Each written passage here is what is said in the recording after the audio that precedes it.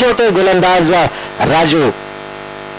यावेळेस मात्र लॉफ्ट केला चेंडूला safe zone long on long ऑफच्या माधून चेंडू जातो वन बाउंस सीमा रेषेच्या बाहेर. दणदणीत चौकार. पहिल्या चेंडूवरती मात्र गणाघाती प्रहार केलाय आरोग्य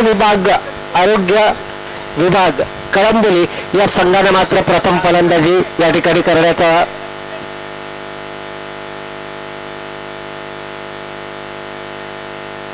तर अयान अमर संघाचा जर आपण विचार केला तर अर्थातच एक सामना जिंकलाय आणि अर्थातच जर प्रतिस्पर्धी संघाचा आपण विचार केला तर आदर्श 11 संघ जो प्रबळ दावेदार संघ या ठिकाणी निश्चितपणे मानला जातो. आरोग्य विभाग संघाचा जर आपण विचार केला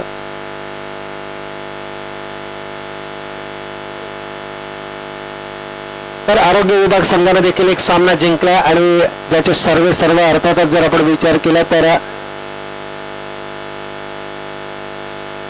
विजयजी शिंदे अर्थातच गोटे यांची देखील उपस्थिती आज आपल्याला या संघामध्ये लाभली. जे सर्व आहेत या संघाचे खूप चांगली संघ बांधणी केली आणि अशी चर्चा सुरू होती की आरोग्य विभाग हा संघ तितक्याच ताकदीचा संघ जो या स्पर्धेच्या सेमीफायनल मध्ये क्वालिफाय करू शकतो. हा सामना जिंकून या संघाला मात्र आपली क्षमता सिद्ध करावी लागेल. परंतु यावेळेस मात्र आव्हान असणार आहे ते अयान अमर या संघाचा. आणि अयान अमर संघाचा जर आपण विचार केला तर अर्थातच अमरजी ठाकूर यांच्या व्यासपीठावरती उपस्थित आहेत आणि त्यांचं देखील सहकार्य योगदान या संघासाठी निश्चितपणे खूप मोठं असतं. नक्कीच प्रवीण सर, यावेळेस मात्र नवनाथजी मोरे साहेब यांच्याकडून मिथून याच्यासाठी प्रत्येक षटकारासाठी 500 रुपयाचा पारितोषिक होतो. परंतु मिथून कदाचित या पहिल्या चेंडूवरती बाजून तंबूच्या आश्रय येतो. परंतु 500 रुपयाचं पारितोषिक हे येणाऱ्या स्पर्धेसाठी मिथूनसाठी नक्कीच असेल नवनाथजी मोरे यांच्याकडून. तर निश्चितपणे या प्रकारचे दाते या प्रकारचे मान्यवर आपल्या व्यासपीठावरती असतात जे खेळाडूंचे सर्वोत्तम खेळ पाहण्यासाठी अशा प्रकारच्या पारितोषिकांची खैरात ही सातत्यानं करत असतात आणि खऱ्या अर्थानं खेळाडूंचा उत्साह वाढवण्याचं काम या आमच्या मान्यवरांच्या माध्यमातून केलं जात आहे. नवरात जरी या ठिकाणी बाद झाला असला परंतु येणाऱ्या कालावधीमध्ये त्याच्यासमोर अजूनही संधी आहे कारण हे दोन्ही संघ आपापला सुरुवातीचा सामना जिंकून या स्पर्धेमध्ये निश्चितपणे आपल्याला पाहायला मिळतात. म्हणजेच एकंदर जर आपण विचार केला तर विजेता संघ हा थेट प्रवेश करणार आहे तो या स्पर्धेच्या सेमीफायनलमध्ये. या अगोदर जर आपण पाहिलं तर एक संघ आपल्याला जरूर पाहायला मिळाला ज्यानं जवळजवळ आपला प्रवेश निश्चित केलाय तो म्हणजे गॅलेक्सी स्पोर्ट्स संघ.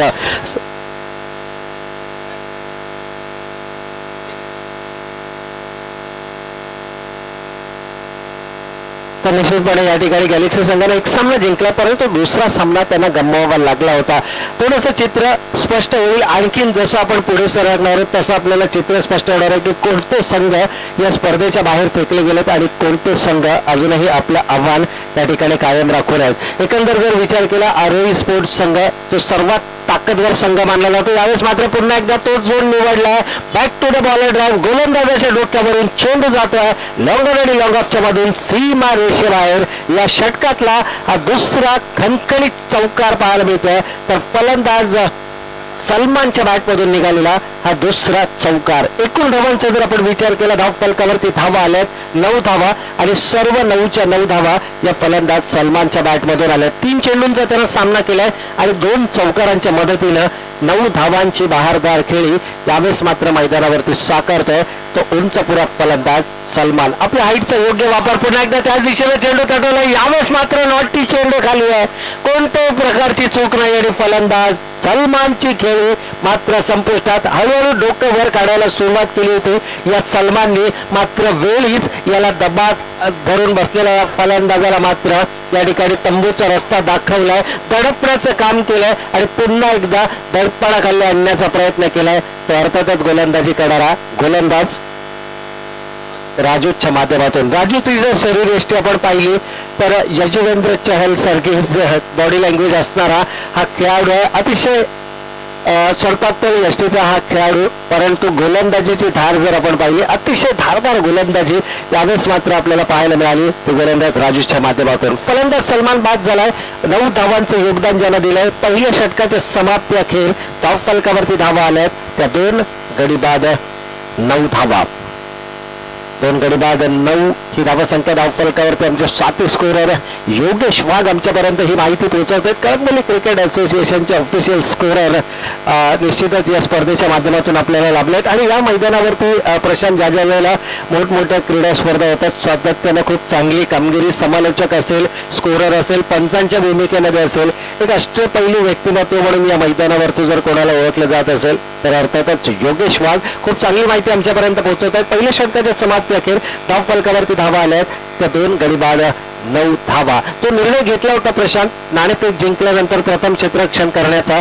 या निर्णयाला मात्र सार्थ गोलंदाजी पहिल्या षटकामध्ये, कारण सलमान सारखा फलंदाज हा तंबूच्या आश्रयाला पाठवलाय हे सगळ्यात मोठी सफलता मी म्हणेन गोलंदाज आहे. यावेळेस मात्र proper cricketing shot, inside out फटका, क्रिसच्या खोलीचा वापर केलाय, बॅकफुटला गेलाय, पॉइंट आणि गालीच्या मधून चेंडू मात्र जातोय तर सीमा रेषेबाहेर दणदणीत चौकार. टाळ्यांचा कडकडाट आपल्याला मैदानाच्या चारही दिशेने ऐकायला मिळाला, कारण हा इतका जबरदस्त फटका या फलंदाजाने खेचला होता. प्रीमेडिटेड शॉट होता, अगोदरच मनसुबा बनवला, क्रीजच्या खोलीमध्ये गेलाय, विकेटचा वापर केलाय आणि खऱ्या अर्थानं फुटवर्क दाखवलाय या फलंदाजानं. चौकारण आपल्या डावाची सुरुवात करणारा हा फलंदाज यावेळेस मात्र लोअर फुलटॉस चेंडू होता, ऑन साईडला चेंडू वळवायचा आहे, नीटचा टाइम करता येत नाहीये, बॅटीचा इनर एज गेट चेंडू जातोय ते सिली मिडानच्या क्षेत्रामध्ये.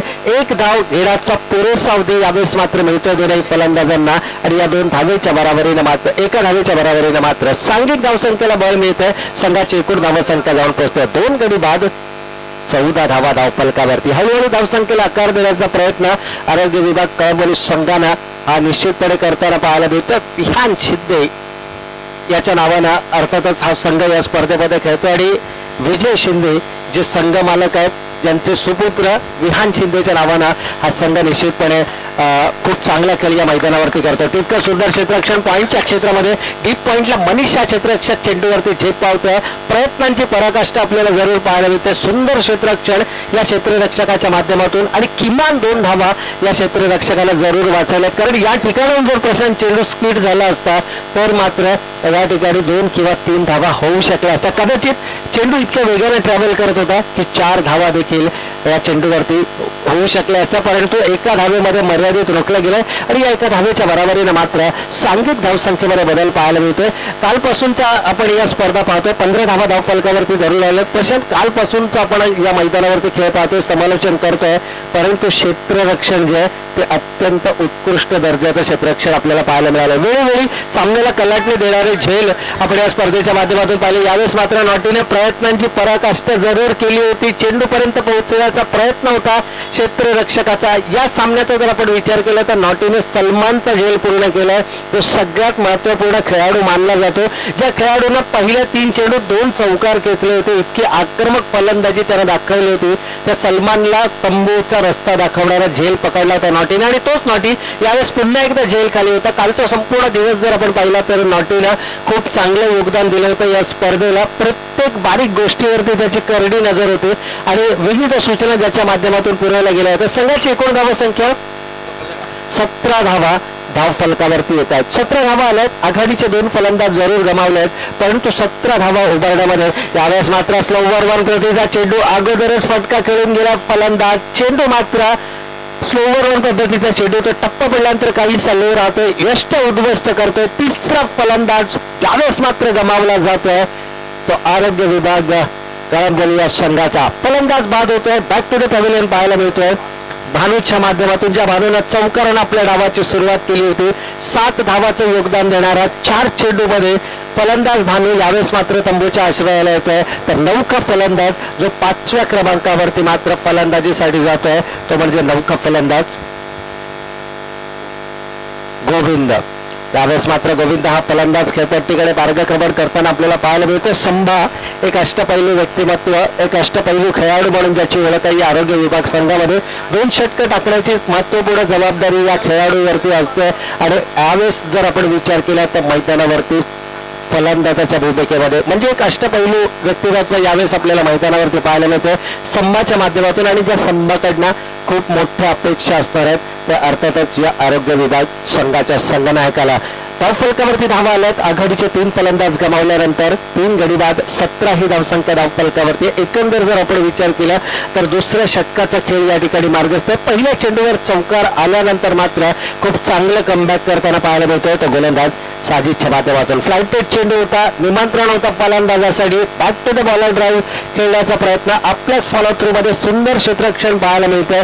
दुसऱ्या षटकाची होते सांगता आणि 2 षटकांच्या समाप्ती खेळ धावफलकावरती धावा आल्या. P1 आणि P2च्या षटकांचा जर आपण विचार केला तर खूप चांगली फलंदाजी निश्चितपणे केली आहे ती या आरोग्य विभाग संघानं आणि धावफलकावरती धावा आल्या त्या प्रतिषटक 8.5च्या सरासरीनं 17 धावा धावफलकावरती.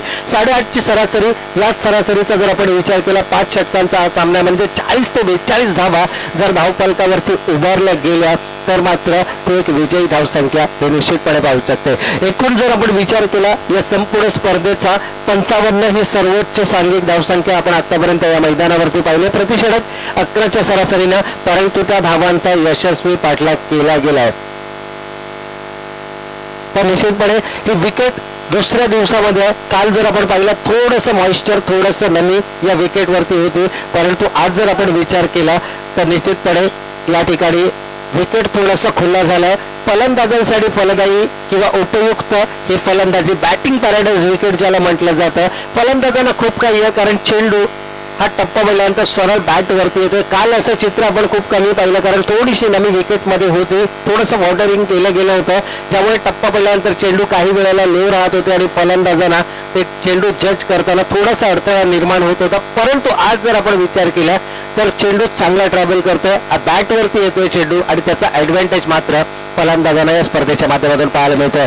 परंतु दुसरीकडे जर आपण विचार केला तर अतिरिक्त उसळी गोलंदाजांना मिळते. म्हणजे जे गोलंदाज वेगवान गोलंदाज आहेत, गुडलँड स्पॉटवरून जे गोलंदाज चेंडूला उसळी देण्याचा प्रयत्न करतायत या गोलंदाजांना देखील सफलता या स्पर्धेच्या माध्यमातून आपण पाहिली आहे. एकंदर जर आपण विचार केला तर 2 सामने आतापर्यंत झालेत. पहिला आजच्या दिवसाचा 3रा सामना या ठिकाणी आरोग्य विभाग विरुद्ध अयान अमर स्पोर्ट्स या 2 संघांच्या माध्यमातून आपण ही लढत पाहतो. आजच्या दिवसातील 3री लढत. यानंतर आणखीनही 2 सामने या स्पर्धेच्या माध्यमातून येणं बाकी आहे. यावेळेस मात्र उजव्याच्या खूपच बाहेर चेंडू बॅक टू बॅक दुसरा अवांतर चेंडू या ठिकाणी फेकला जातो. गोलंदाजीमध्ये कोणतंही परिवर्तन नाहीये. म्हणजे गोलंदाज राजू ज्यानं पहिलं मुकेश माफ करा या ठिकाणी 3रा गोलंदाज वापरण्याचा धाडसी निर्णय मात्र संघनायकाने घेतलाय. मुकेश या गोलंदाजावरती विश्वास दर्शवलाय आणि काल जर आपण एक सामना पाहिला एक गोलंदाज आपण या स्पर्धेच्या माध्यमातून पाहिला मंजित ज्यानं या संपूर्ण स्पर्धेतलं 2रं निर्धाव षटक फेकलं.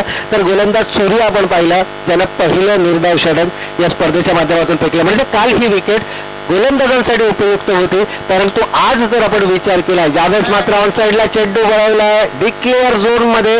थोडंसं मी म्हणेन गोलंदाजाचं दैव या ठिकाणी बलवत्तर ठरत आहे कारण चेंडू पिच झाला होता आणि त्यानंतर मात्र तो डिक्लेअर झोन मध्ये गेला. जर चेंडू या ठिकाणी सरळ निघून गेला असता तर कदाचित फलंदाजाला 4 धावा मिळाल्या असत्या. परंतु जर आणि तर या शब्दांना क्रिकेटच्या परिभाषेमध्ये कोणते स्थान नसतं. या मैदानाचा जर आपण विचार केला तर थोडंसं नैसर्गिक अडथळा आपल्याला विकेट किपरच्या मागे अर्थातच ऑफसाईडच्या क्षेत्रामध्ये पाहायला मिळते आणि तसंच काहीसा नैसर्गिक अडथळा हा आपल्याला ऑफसाईडला देखील विकेट किपरच्या मागे सरळ रेषेमध्ये पाहायला मिळतोय.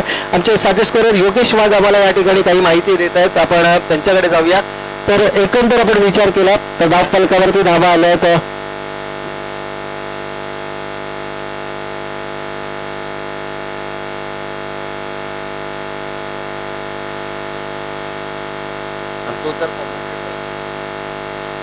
निश्चितपणे योगेश वाघ आम्हाला माहिती देतात की ज्या मंजितने या स्पर्धेतलं 2रं षटक फेकलं होतं तोच गोलंदाज या संपूर्ण स्पर्धेतला सर्वात महागडा गोलंदाज ठरला ज्याच्या एका षटकामध्ये तब्बल 21 धावा आल्या. यावेळेस मात्र मोठा फटका जबरदस्त टायमिंग प्रॉपर टायमिंग पाहायला मिळते. ब्रँडेड षटकार फलंदाज गोविंदच्या बॅटमधून षटकाराला सुरुवात करणारा या संपूर्ण स्पर्धेतला हा 8वा फलंदाज ठरतोय गोविंद ज्यानं षटकारानं मात्र आपली आक्रमक धावाची सुरुवात या मैदानावरती केली आहे. या षटकारानं पुन्हा एकदा धावसंख्येमध्ये बदल पाहायला मिळतो. संघाची एकूण धावसंख्या 3ऱ्या षटकाचा खेळ मार्गस्थ असताना 3 गडी बाद 26 धावा धावफलकावरती.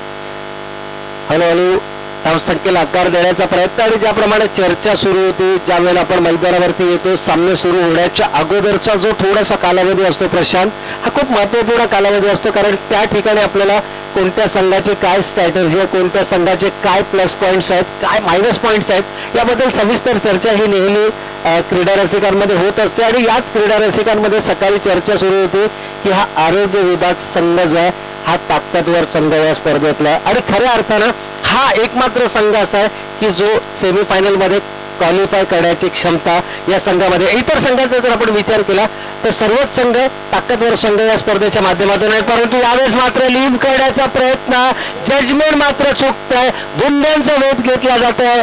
विकेटच्या अंतिम चरणामध्ये टाकलेला हा चेंडू यष्ट उद्ध्वस्त केला जातात आणि यावेळेस मात्र फलंदाज बाद होतोय. चौथा फलंदाज गमावलाय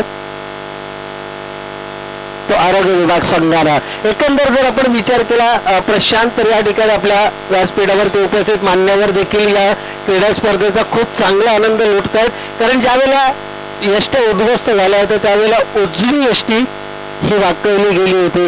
याचा अर्थ फलंदाज जो आहे तो इतका सफल झाला होता की त्याला आपल्या यष्ट्यांचा अचूक अंदाज आला नाहीये. त्यानं हा चेंडू लीव करण्याचा प्रयत्न केला आणि या प्रयत्नामध्ये मात्र त्याची उजवी यष्टी गोल केली होती. ती गोलंदाजाने अतिशय वेगाने हा चेंडू फेकला होता. आणि म्हणजेच आपल्या व्यासपीठावरचे हे जे मान्यवर आहेत हे देखील इतक्या बारकाईनं या सामन्याचा आनंद लुटतात. आणि खऱ्या अर्थानं आदिल खान असतील आणि त्यांचे सर्व सहकारी असतील, ज्यामध्ये अमरजी ठाकूर आहेत, त्यांचा हा संघ यावेळेस आपल्याला या स्पर्धेमध्ये पाहायला मिळतो. अर्थातच अयान अमर या संघाचे ते पॅकर आहेत, सर्व आहेत, पुरस्कर्ते आहेत आणि त्यांचं हे निरीक्षण आपण निश्चितपणे या स्पर्धेच्या माध्यमातून पाहू शकतो. खूप चांगलं आयोजन आणि यशाच्या उंच शिखरावरती ही स्पर्धा यावेळेस आहे असं म्हटलं तर काही वावगं ठरणार नाहीये. पुन्हा एकदा ऑन साईडला चेंडू वळवायचा होता, क्षेत्ररक्षक जरूर तैनात आहे, कोणत्या प्रकारे धाव घेण्याचा मानस नाहीये. एक फलंदाज बाद झाल्यानंतर मात्र संघावरती कशा पद्धतीने मानसिक दडपण येतं, कारण आतापर्यंत खूप चांगली कामगिरी होती, 26 धावा धावफलकावरती होत्या, परंतु एक फलंदाज बाद झाला आणि तिथून मात्र या सामन्यामध्ये शिरकाव करायला सुरुवात केली या गोलंदाजी करणाऱ्या अर्थातच अयान अमर स्पोर्ट्सच्या संघाला. बॅक टू बॅक तिसरा निर्धाव चेंडू या ठिकाणी फेकला जातो गोलंदाजाचा. अंतिम 3 चेंडूवरती कोणत्याही प्रकारची धाव येत नाहीये. तिसऱ्या षटकाची होते सांगत आणि 3 षटकांच्या समाप्ती अखेर आमचे 7 स्कोरर योगेश वाघ आम्हाला सुचवतात. धावफलकावरती धावा आल्या तर 4 गड्यांच्या मोबदल्यामध्ये 26 धावा धावफलकावरती येत आहेत आणि तिसरं षटक या ठिकाणी समाप्त झालंय. म्हणजे ड्रिंक्स ट्रॉली ही मैदानावरती जाते. थोडासा अवधी आपल्याला वेळ मिळतोय.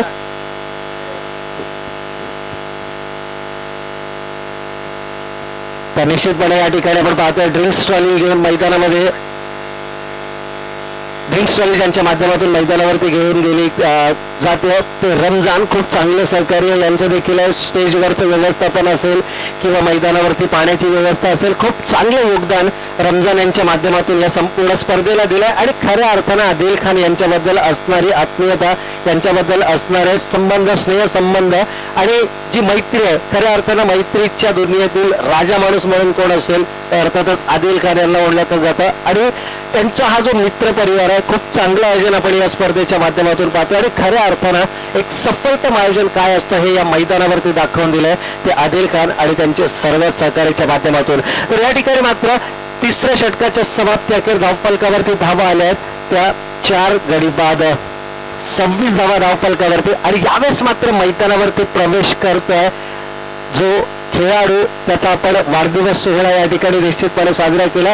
फक्त खेळाडू नाहीयेत तर एक प्रशिक्षक देखील आहेत आणि कळंबोलीतील सेंट जोसेफ हायस्कूल या ठिकाणी कार्यरत असणारे शिक्षक, व्यवसायाने शिक्षक असणारे आणि स्पोर्ट्सबद्दल खूप चांगलं नॉलेज, खूप महत्त्वपूर्ण कामगिरी ज्यांच्या माध्यमातून सातत्यानं केली जाते ते फजलू यावेळेस मात्र मैदानावरती आहेत. आणि हा वाढदिवसाचा जो क्षण आहे तो मात्र या ठिकाणी निश्चितपणे अविस्मरणीय क्षण ठरतोय त्यांच्यासाठी, कारण त्यांच्या संघ सहकार्यांनी हा बर्थडे या ठिकाणी मात्र सेलिब्रेट केलाय, वाढदिवस सोहळा या ठिकाणी सेलिब्रेट केलाय. आणि या खेळाडूच्या कडनं मात्र खूप चांगल्या अपेक्षा असणार आहे, कारण क्लासिकल बॅट्समन आहे, खूप चांगला खेळ त्यांच्या माध्यमातून सातत्यानं आपल्या संघासाठी केला जातो. आणि आज या वाढदिवसाचं औचित्य साधून, कारण या वर्षीच्या क्रिकेट हंगामाची सुरुवात आम्ही केली होती आदई सर्कलच्या मैदानावर किंजल ट्रॉफीच्या माध्यमातून आणि त्या ठिकाणी 2 वाढदिवस साजरे केले गेले होते. एक अभिजित मात्रे दापोलचा जो सर्वात विस्फोटक फलंदाज मानला जातो आणि दुसरा वाढदिवस साजरा केला होता तो आकाश तारेकर अर्थातच वंडर बॉय. तर आणि त्या ठिकाणी त्यावेळेस मात्र खूप चांगलं खेळ या दोनही खेळाडूंना दाखवला. तर आकाश तारेकरचा जर आपण विचार केला तर त्यांना जवळपास 48 धावांची खेळी त्या मैदानावरती साकारलेली आहे. अभिजित मात्रे अर्थात विश्वजित मात्रेला देखील तितकाच चांगला खेळ त्या मैदानावरती दाखवला होता. म्हणजेच या ठिकाणी जर आपण विचार केला तर ज्या ज्या खेळाडूंचा लकी डे जर म्हटलं आपण तर काही अवघड ठरणार नाही. या पगलीचा जर आपण विचार केला तर पगलीला मात्र या ठिकाणी आपला सर्वोत्तम खेळ या मैदानावरती दाखवावा लागेल. अजूनही वेळ गेलेला नाही आहे. 26 धावा आल्या धाव फलकावरती 3 षटकांच्या समाप्ती अखेर. म्हणजे उर्वरित 12 चेंडूंमध्ये 20 ते 25 धावा जरी अंतिम 2 षटकामध्ये आल्या तर ती जमेची बाजू ठरू शकते ती आरोग्य विभाग संघाला. परंतु प्रतिस्पर्धी संघाचा जर आपण विचार केला अय्यान अम्मार संघ हा देखील तितकाच ताकदवर संघ आणि ज्याचे सर्व अंबारजी ठाकूर साहेब यावेळेस मात्र आमच्या व्यासपीठावरती आहेत. जे युवा मोर्चा अध्यक्ष देखील आहेत कळंबोली विभागाचे आणि त्यांच्या समवेत आपण पाहतोय सन्माननीय श्री संदीप जाला मात्रे साहेब अध्यक्ष कोकण प्रदेश ट्रान्सपोर्ट सेल आणि त्यांच्या समवेत सन्माननीय श्री सुनीलजी डोंगरे साहेब अध्यक्ष शिवनेरी सामाजिक संस्था आणि त्यांचं पनवेल उपतालुका प्रमुख युवा मोर्चा म्हणून ज्यांचं नुकतंच नियुक्ती झाली होती जमीरजी शेख साहेब हे देखील आमच्या व्यासपीठावरती उपस्थित आहेत. यावेळेस मात्र मोठा फटका परंतु नशिबाची साथ मिळत नाहीये. डिक्लेअर झोन मध्ये चेंडू जातोय आणि या चेंडूवरती मात्र मिळतोय फक्त एकच धाव आणि या एका धावेच्या बरोबरीने मात्र 4थ्या षटकाच्या सुरुवातीच्या चेंडूवरती मात्र एक धाव मिळते आणि या एका धावेच्या बरोबरीने सांघिक धावसंख्येमध्ये बदल पाहायला मिळतो. संघाची एकूण धावसंख्या 4 गडी बाद 27 धावा धाव फलकावरती 4 गडी बाद 27 धावा संख्या धाव फलकावरती येत आहे. चेंडूची मागणी जरूर केली जाते कारण त्या ठिकाणी स्वयंसेवक कदाचित नाही आहेत. मी विनंती करेन स्वयंसेवकांना की आपण मैदानावरती चेंडूची व्यवस्था करायची चेंडू पुरवण्याचं काम करायचं आहे. 4थ्या षटकाचा या ठिकाणी खेळ सुरू होत आहे. गोलंदाज राजूवरती पुन्हा एकदा विश्वास दर्शवला गेलाय. ज्या राजूने P1चं षटक हाताळलं होतं 9 धावा खर्च केला होता. हालाकी सफलता त्यानं 2 प्राप्त केल्या होत्या. 2 फलंदाजांना त्यानं तंबूचा रस्ता दाखवला होता. त्याच गोलंदाज राजूवरती मात्र पुन्हा एकदा या ठिकाणी विश्वास दर्शवला जातोय. मी विनंती करेन आदिल भाई यांना की जुने बॉल्स नाहीये. जुने बॉल्स फक्त आपल्याकडे 2च शिल्लक आहे. त्याच्यामुळे पंचांना विनंती असेल की सामना संपल्यानंतर लगेचच बॉल जमा करायचे. फक्त 2च बॉल उरलेले आहेत. ज्या कोणी खेळाडूंनी प्रॅक्टिससाठी जुने बॉल घेतले असेल तर त्यांनी त्वरित व्यासपीठावरती जमा करायचे कारण की अडथळा निर्माण होऊ शकतो जर कदाचित बॉल घाळ झाला किंवा अन्यथा इजा कुठल्या प्रकारची बॉलला झाली तर त्याच्यासाठी सहकार्य करा. Over to brain sir. तर निश्चितपणे यावेळेस मात्र मोठा फटका ड्रॉप केलाय चेंडूला क्षेत्ररक्षक तैनात आहे. कॉलिंग नाहीये. निश्चितपणे मी म्हटलं होतं या ठिकाणी की प्रॉपर कॉलिंग होणं गरजेचं होतं. थोडंसं मैदानावरती आपण पाणी पाणी पाणी न्यायचंय. थोडं सावलीत घ्या हवा लागू द्या आणि सावलीत घ्या. हवा लागू द्या आणि थोडंसं सावलीत घ्या. काही झालं नाहीये मित्रांनो. मोकळा होऊ द्या त्याला श्वास घेऊ द्या हवा घेऊ द्या फक्त. यस या ठिकाणी तो खेळाडू मात्र तंदुरुस्त आहे काही हरकत नाही आहे. थोडंसं इजा जरूर झाली आहे त्याला परंतु प्रॉपर कॉलिंग प्रशांत याच्या वेळेला होणं गरजेचं असतं कारण दोन्ही फलंदाज फुल फ्लोमध्ये होते. दोन्ही क्षेत्ररक्षक अतिशय वेगाने चेंडूवरती झेपावत होते आणि त्यांची नजर जी होती ही चेंडूवरती होती. त्यामुळे खालच्या मैदानावरची परिस्थितीचा अंदाज त्यांना कदाचित नव्हता आणि दोन्ही खेळाडूंचा एक प्रामाणिक प्रयत्न आपण पाहिला की हा झेल आपल्याला पूर्ण करायचा आहे. परंतु या प्रयत्नामध्ये मात्र थोडंसं क्लॅश आपल्याला पाहायला मिळतं. 2 खेळाडूंमध्ये टक्कर झालेली पाहायला मिळते. उन्हाचा तडाखा खूप आहे मित्रांनो त्यामुळे आपल्या स्वतःची काळजी घ्या सर्वप्रथम आणि त्यानंतर मात्र आपला सर्वोत्तम खेळ या मैदानावरती दाखवा. या ठिकाणी फर्स्ट एड किट आहे आपण घेऊन जायचं आहे. ज्याच्यातील काही गरजेचे वस्तू जर आपल्याला हव्या असतील तर ते आपण निश्चितपणे या ठिकाणी घेऊन जायचं. रिलीज स्प्रे अवेलेबल आहे. गरज असेल मनीष रिलीज स्प्रे अवेलेबल है. जरूरत होगी तो आप यहाँ से ले जा सकते हो. तर निश्चितपणे योगेश या ठिकाणी आपण पाहतोय फर्स्ट एड किट आहे प्रशांत आणि फर्स्ट एड किट जे आम्हाला पुरस्कृत केलं गेलं आहे सिटीजन मेडिकलच्या माध्यमातून सन्माननीय श्री हेमंतजी चौधरी साहेबांच्या माध्यमातून खूप मोठं सहकार्य त्यांचं देखील या स्पर्धेसाठी आहे कारण खेळ म्हटलं की खेळाचा अविभाज्य घटक हा इंजुरी असते आणि एखादा खेळाडू जर इंजर्ड झाला तर त्यासाठी प्रथमोपचार अर्थातच फर्स्ट एड किट ज्यांच्या माध्यमातून आपल्याला पुरस्कृत केला गेलाय सिटीजन मेडिकल आणि प्रोप्रायटर हेमंतजी चौधरी साहेब यांच्याकडनं. त्यांचे देखील खूप खूप धन्यवाद आहे या स्पर्धेच्या माध्यमातून. आणि खऱ्या अर्थाने टाळ्यांच्या गजरामध्ये पुन्हा एकदा या खेळाडूचं स्वागत केलं जातं. त्यानं खूप चांगला प्रयत्न केला होता. तर तो बॅक टू क्रिकेट पुन्हा एकदा सामन्यांकडे वळूया. यावेळेस मात्र अचूक अंदाज घेतलाय. स्ट्रायकर एंडलाय तो फलंदाज फजलू बड्डे बॉय आजचा. आणि खऱ्या अर्थानं याच्याकडनं मोठी अपेक्षा असेल आपल्या संघनायकाला विजयजी शिंदे असतील जे पुरस्कर्ते आहेत या संघाचे आणि जे स्वतः उपस्थित आहेत या ठिकाणी. आणि निश्चितपणे या ठिकाणी आम्हाला माहिती मिळते तर मराठीचे कविश्रेष्ठ आणि कवी कुसुमाग्रज यांचा देखील आज वाढदिवस आहे ही माहिती त्या ठिकाणी निश्चितपणे मिळते. खूप चांगलं समालोचन ज्यांच्या माध्यमातून आपण नेहमी सातत्यानं ऐकतो आणि यावर्षी खूप चांगला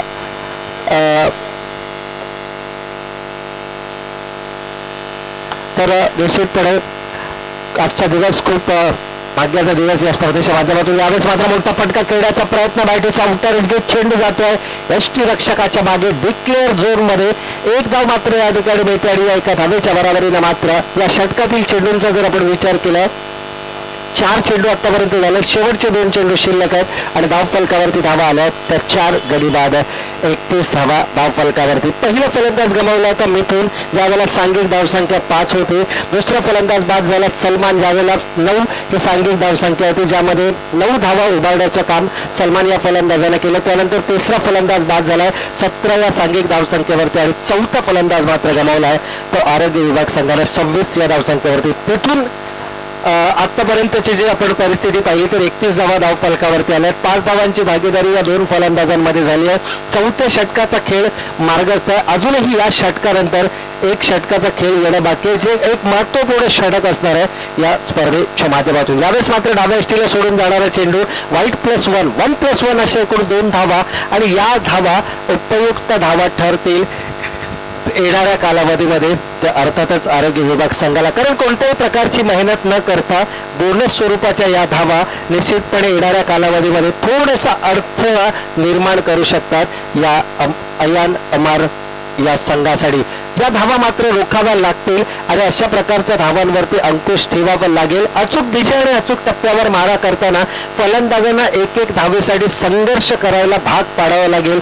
तर आणि तरच अयान अमर हा जो संघ आहे या स्पर्धेमध्ये आपलं चांगली छाप सोडू शकतो. यावेळेस मात्र फुलटॉस चेंडू होता लोअर फुलटॉस चेंडू क्रिकेटच्या परिभाषेमध्ये खराब चेंडू आहे आणि या खराब चेंडूवरती मात्र घडाघाती प्रहार चेंडू 1 बाउंस सीमा रेषेच्या बाहेर दणदणीत चौकार आणि या चौकाराला मात्र सांघिक धावसंख्येला पुन्हा एकदा नवसंजीवनी पाहायला मिळते. संघाची एकूण धावसंख्या फलंदाज संघाचा जर आपण विचार केला एक अष्टपैलू खेळाडू जो खेळतोय 5 चेंडूंचा सामना करत वैयक्तिक 7 या धावसंख्येवरती तर संघाची एकूण धावसंख्या मात्र जाऊन पोहोचते 4 गड्यांच्या मोबदल्यामध्ये 37 धावा धाव फलकावरती.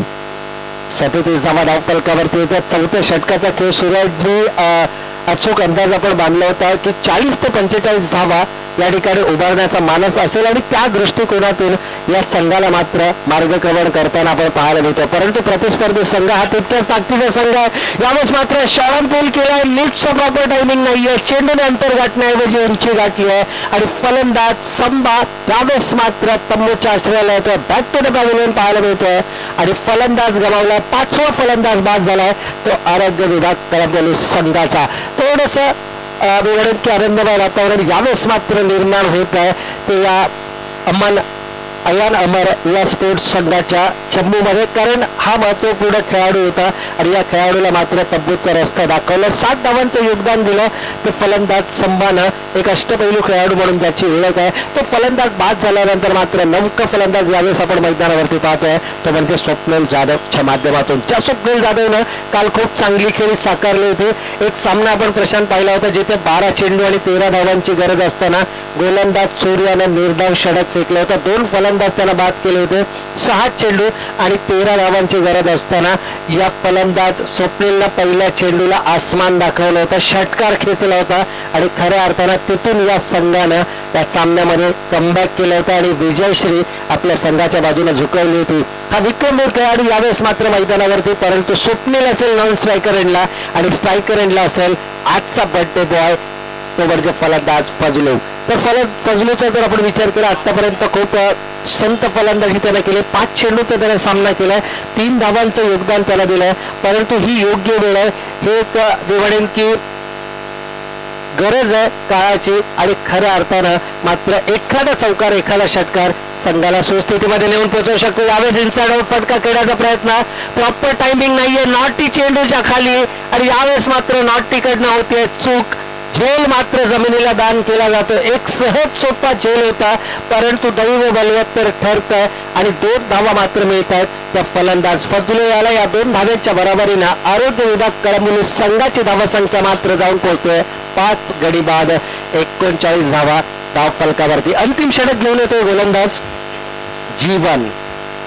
जीवनचा जर आपण विचार केला तर लेदर क्रिकेट खेळणारा हा खेळाडू आहे. सातत्याने टेनिस क्रिकेट बरोबरच लेदर क्रिकेटचाही अनुभव असणारा हा खेळाडू आहे. एकंदर जर त्याचा रनअप आपण पाहिला तर खऱ्या अर्थाने याची प्रचिती आपल्याला येते की हा खेळाडू लेदर क्रिकेट खेळत असणारा. यावेळेस मात्र पुन्हा एकदा सेफ्टी झोन, जबरदस्त टायमिंग, प्रॉपर क्रिकेटिंग आणि झेल सोडल्यानंतर मात्र हा फलंदाज विस्फोटक फलंदाजी करतोय. बड्डे बॉयच्या बॅटमधून निघालाय हा खणखणीत षटकार आणि या षटकाराने मात्र सांघिक धावसंख्येमध्ये बदल पाहायला मिळतोय. संघाची एकूण धावसंख्या 45 धावा धाव फलकावरती.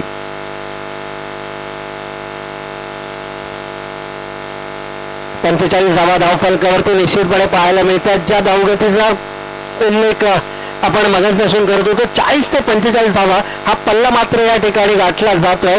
एका सेफ झोन मध्ये जरूर पाहायला मिळतोय, परंतु विसरून चालणार नाहीये.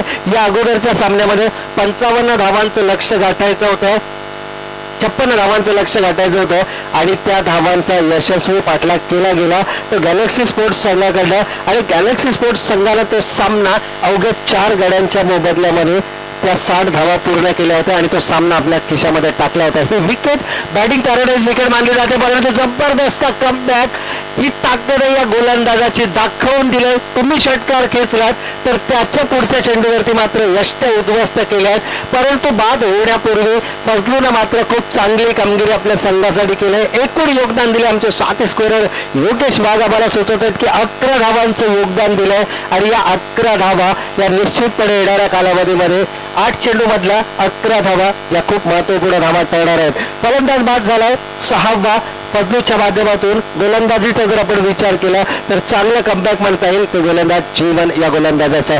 तब्बल जर आपण विचार केला तर 37 या धावसंख्येवरती 5वा फलंदाज गमावला होता आणि त्यानंतर मात्र 8 धावांची भागीदारी या मैदानावरती पाहायला मिळाली आणि फजलू सारखा फलंदाज यावेळेस मात्र तब्बूच्या आश्रयाला आपण पाहतोय. चांगलं कमबॅक म्हणता येईल गोलंदाज जीवनचा आणि आपली क्षमता का आपल्याला अंतिम षटकासाठी या ठिकाणी गोलंदाजीसाठी पाचारण केलं गेलंय याची ओळख मात्र त्यानं दाखवून दिली आहे. यष्ट उद्ध्वस्त केल्यात, फजलू या फलंदाजाला तब्बूचा रस्ता दाखवला, परंतु धावगतीचा जर आपण विचार केला अजूनही जर धाव फलकावरती धावा आपण पाहिल्या तर 45 धावा धाव फलकावरती आल्या आहेत. म्हणजे सुस्थितीमध्ये हा संघ आपल्याला पाहायला मिळतोय. इथून पुढे येणाऱ्या धावा या जमेच्या बाजू ठरणार आहेत, मग ती एकेरी असो, दुहेरी असो, चौकार असो, षटकार असो. ज्या काही धावा इथून पुढे धाव फलकावरती नोंदवल्या जातील या धावा मात्र खूप महत्वाच्या असणार आहेत त्या अर्थातच आरोग्य विभाग संघाला. त्यामुळे मोठे फटके खेळण्याचा प्रयत्न न करता एकेरी, दुहेरी, चौकार, षटकार जे काही या माध्यमातून येईल ते खूप महत्वपूर्ण असणार आहे. परंतु या धावा कुठेतरी रोखाव्या लागतील. पंचांनी आपला स्टान्स बदलला, आमच्या दिशेने वळत आहेत. अवांतर चेंडूचा इशारा होतोय.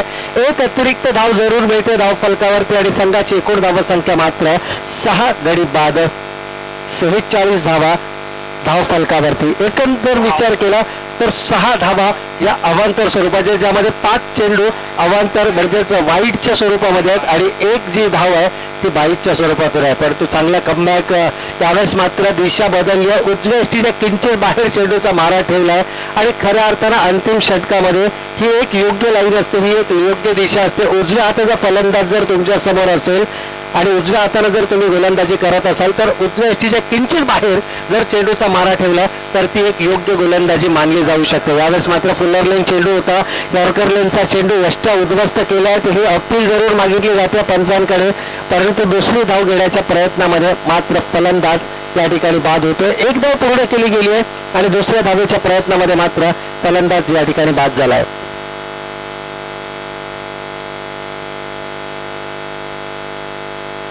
पंचांचा निर्णय हा अंतिम निर्णय असेल. कृपया कोणत्याही प्रकारे पंचांवरती वाद या ठिकाणी करायचा नाहीये.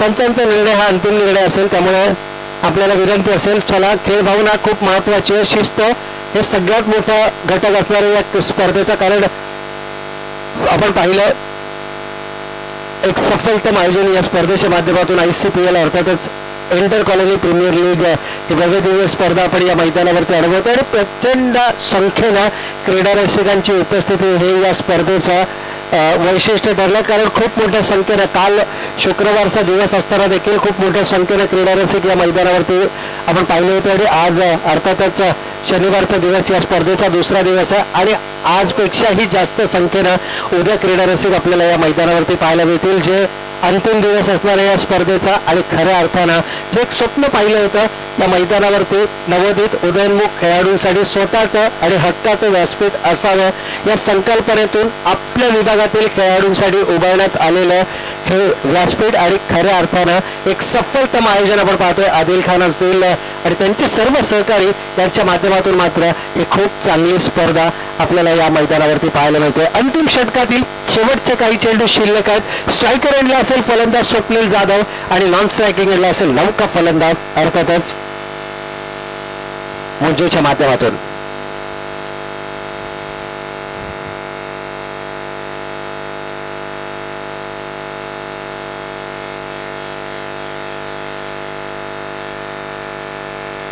तर अंतिम षटकाचा खेळ या ठिकाणी सुरू आहे. गोलंदाज पुन्हा एक वर तयार होतो. यावेळेस मात्र स्लॉट मध्ये चेंडू, जबरदस्त टायमिंग आणि पुन्हा एकदा स्वप्नील जाधवनं मात्र आपल्या प्रयत्नता दाखवली आहे. काल देखील अशा प्रकारचा सामना आला होता.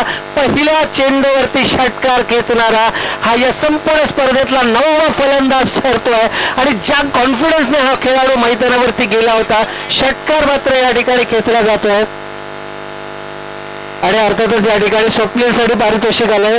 संदीप जाल्या मात्रे साहेब जे अध्यक्ष कोकण प्रदेश ट्रान्सपोर्ट सेल यांच्या माध्यमातून स्वप्नीलसाठी 500 रुपयाचं पारितोषिक या ठिकाणी आलेलं आहे. आणि खऱ्या अर्थानं कॉन्फिडन्स लेवल जर आपण पाहिला या खेळाडूचा, आक्रमक पावित्र्य घेऊन मैदानामध्ये गेलेला खेळाडू 6 धावेनं सांघिक धावसंख्येमध्ये मात्र बदल पाहायला मिळतोय. अर्धशतकाला गवसणी घातली जाते आहे आणि धावफलकावरती धावा उभारल्या जात आहेत.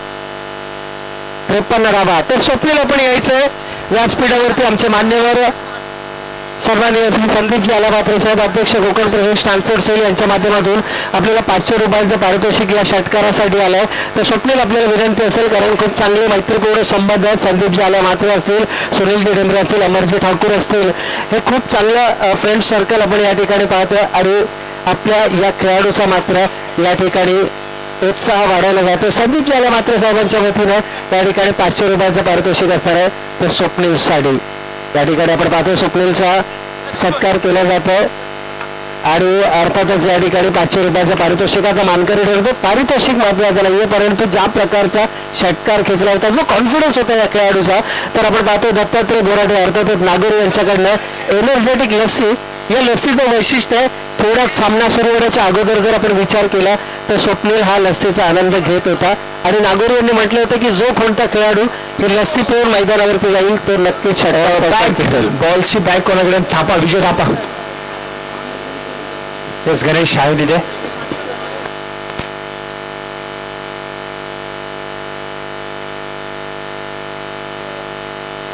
निश्चितपणे 9वा फलंदाज ठरला या स्पर्धेतला स्वप्नील जाधव. करावं तितकं कौतुक कधी या खेळाडूचं आणि या आयोजनामध्ये देखील त्याचं खूप चांगलं सहकार्य, खूप मुलाचं सहकार्य या स्पर्धेसाठी आहे. तर षटकारानं मात्र सांघिक धावसंख्येमध्ये आपण बदल पाहिला. 53 धावा धावफलकावरती उभारल्या गेल्यात आणि 54 धावांचं लक्ष असणार आहे. सेकंड हायएस्ट आपल्याला, थर्ड हायएस्ट या ठिकाणी निश्चित अनिकेत आमच्या समोर आहे. तर अनिकेत म्हणतोय की 54 धावा कालच्या दिवसातली सर्वोच्च सांघिक धावसंख्या होती. आज 55 ही धावसंख्या होती, तर ही 3ऱ्या क्रमांकावरती येते. 53 ही धावसंख्या जी सर्वोच्च सांघिक धावसंख्येचा second highest, third highest number क्रमांकावरती आहे. तर अर्थातच 53, 54, 55 या धावा आपण धावफलकावरती पाहिल्यात. परंतु जसजसं आपण या स्पर्धेमध्ये पुढे सरकणार आहोत तशा खूप चांगल्या धावसंख्या आपल्याला निश्चितपणे पाहायला मिळणार आहेत. तर खेळाचं पहिलं सत्र या ठिकाणी समाप्त होत आहे. 53 धावा उभारल्या गेल्यात. विजयासाठी लक्ष असेल 54 धावांचा. या 54 धावांचा अयान अमर संघ कशा पद्धतीने पाठलाग करतोय याचं प्रत्यक्ष धावता ऐकण्यासाठी मायक्रोफोनवरती मराठी आणि हिंदीवरती जबरदस्त प्रभुत्व असणार प्रशांत पुजारी यांच्या शब्दातून.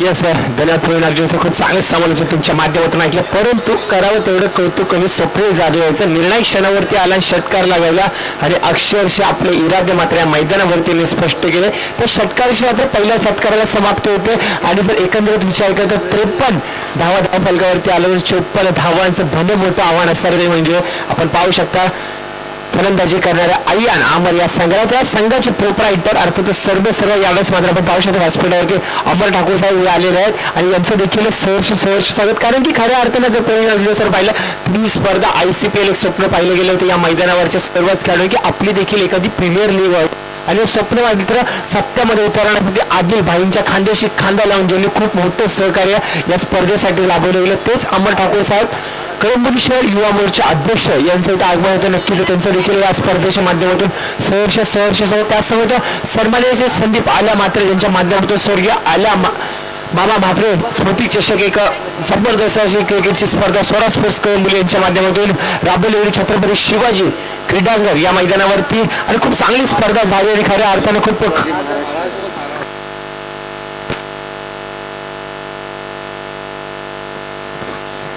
छत्रपती शिवाजी महाराज क्रीडांगणावरती एक मोठी शृंखला आपण त्यांच्या माध्यमातून पाहिली. त्या शृंखलेचे सर्व अर्थातच ज्यांनी खूप मोठं आयोजन आणि सक्सेसफुल आयोजन काय असतं ते दाखवलं आमच्या कळंबोली वासियांना तेच संदीपजी आल्या मात्र साहेब यावेळेस मात्र आपण पाहू शकता व्यासपीठावरती त्यांचं देखील आयोजकांच्या माध्यमातून सहर्ष स्वागत करूया.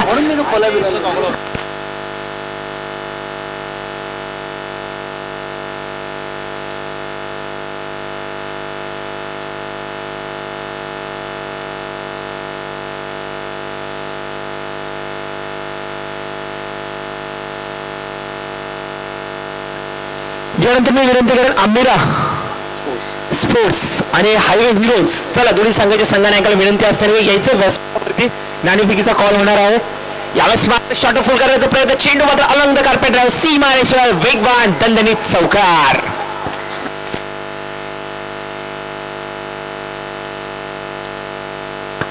अतिशय चांगला फटका होता चेंडूच्या मेरिट वरती गेला लाईन आणि लेंथ वरती गेला त्यावेळेस चांगला फुटवर्क वापरला गेला आणि क्रॉस बॅटेड फटका चेंडू मात्र वेगाने सीमारेषेवर 4 धावांसाठी गेला आणि नक्कीच या 4 विषमध्ये धावसंख्येचं खातं उघडलं जाते. 2 मिनिटं थांबायचं तर दोन्ही संघाने विनंती आहे की आपण प्रेझेंटेशन बॉक्समध्ये याचा नाणेफेकीचा कॉल पूर्ण करण्यासाठी तसंच अमेरा स्पोर्ट्स संघाचा संघाने उपस्थित आहे. हायवे वॉरियर संघाचा संघाने आपल्याला पुन्हा एकदा सूचना की आपल्याला प्रेझेंटेशन बॉक्समध्ये यायचं शेवटचा कॉल येईल आपल्याला अन्यथा पॅरेंटला सामोरे जावं लागेल.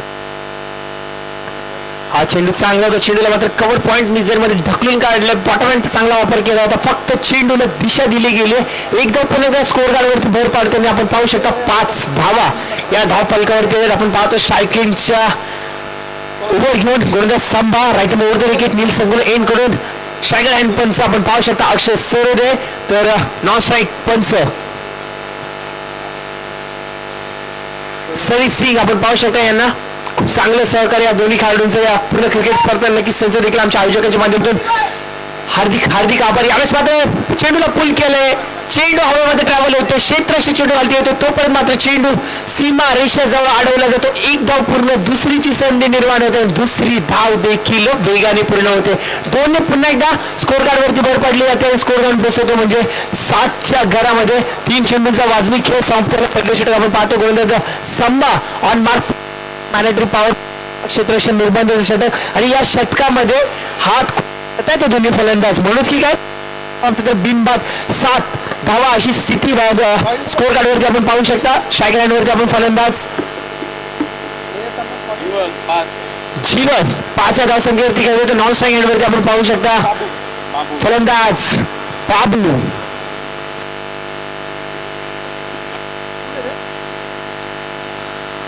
गोलंदाज राईट ओव्हर द विकेट 10 ते 12 पावलांची रनअप संभा.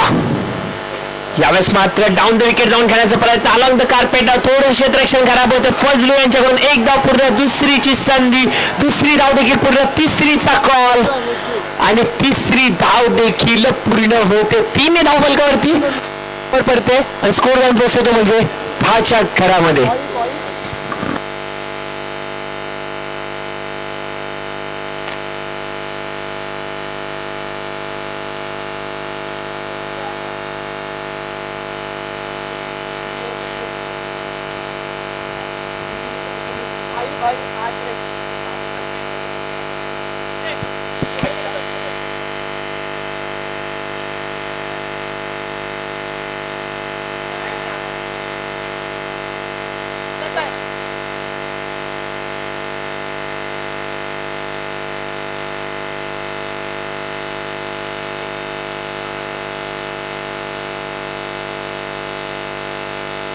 तर संदीप आले मात्र मैदाना विनंती करेन की आपल्याला या सामन्याचा नाणेफेकीचा कॉल पूर्ण करायचा आहे.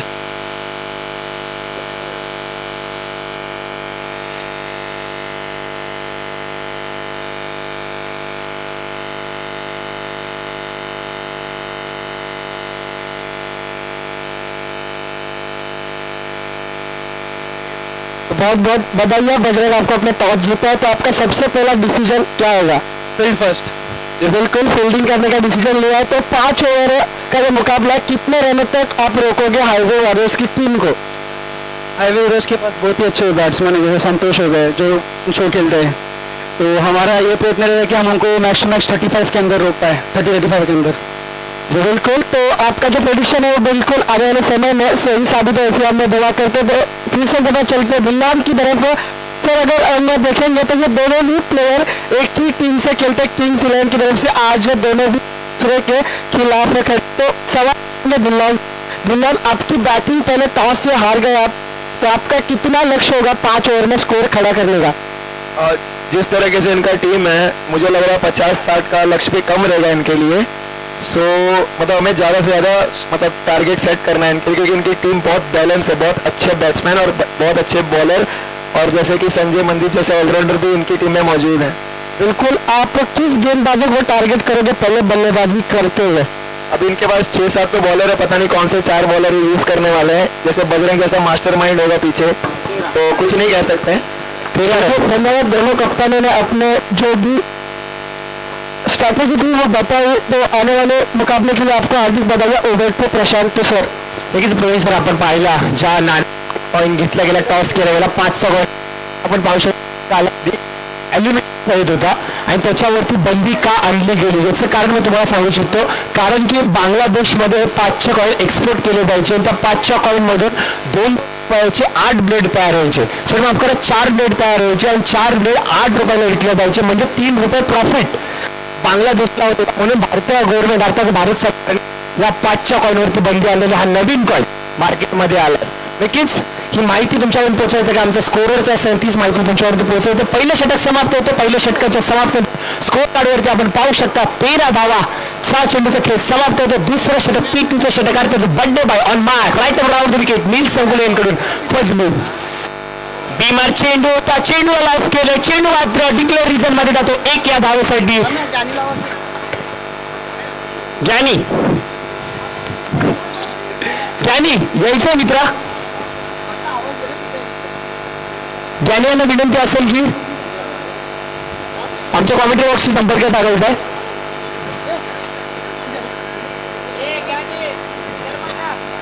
यावेळेस मात्र 1+1 येस नक्कीच फ्री हिट नक्कीच भेटणार आहे.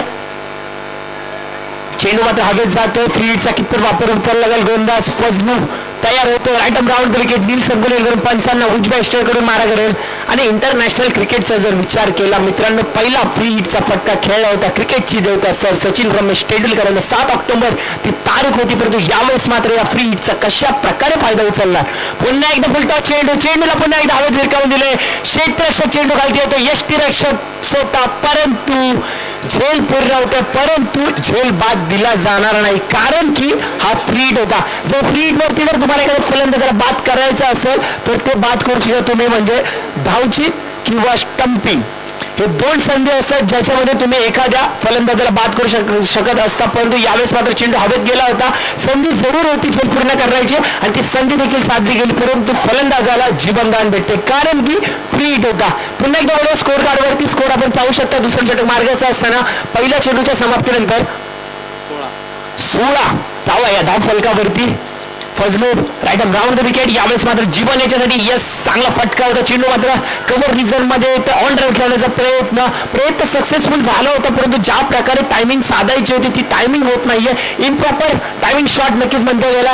यावेळेस मात्र एक धाव नक्कीच भेटते. एक तर दोन्ही फलंदाज आपली स्ट्राईक मात्र रोटेट करतात आणि स्कोर कार्ड वरती एक भर पडते आणि स्कोर जाऊन पोहोचवतो म्हणजे 17 या धाव फलकावरती. 17 मार्च एबी डिव्हिलियर्सची जन्मतारीख म्हणूनच की काय त्याचा जर्सी नंबर देखील 17 आहे. अजिंक्य राणे जर्सी नंबर 17 हा इंटरनॅशनलचा लेखाच जोका आहे, परंतु धाव फलकाचा जर विचार केला तर अद्याप तरी 2 चेंडूच्या समाप्तीनंतर 17 धावा धाव फलकावरती. Right on ground the wicket. Fazlu पुन्हा एकदा. यावेळेस मात्र चांगला चेंडू होता. गुडलँड स्पॉटवरून चेंडू मात्र वेगाने उसळी घेतो आणि विसावतो तो सरळ म्हणजे यष्टी रक्षकाच्या हातामध्ये. यष्टी रक्षक सलमान देखील तेवढाच चप्पल यष्टी रक्षक ठरतोय की काय सरळ फेकी केली त्याने नॉन स्ट्राईक एंड वरती. बाबू याला त्याने टार्गेट केलं, परंतु बाबू देखील तेवढा हुशार फलंदाज होता. तो आपल्या टॉपिंग क्रीज मध्ये नक्कीच सुरक्षित येतोय. तोपर्यंत मात्र हा चेंडू मात्र निर्गाव जातो आणि या षटकातील तिसरा चेंडू निर्गाव जाऊन आत्मविश्वास फजलू याचा थोडासा बिघडत होत असताना बंडे बॉय फजलू खान यावेळेस मात्र पुन्हा एकदा राईट ऑन ग्राउंड विकेट नील संगुले कडून.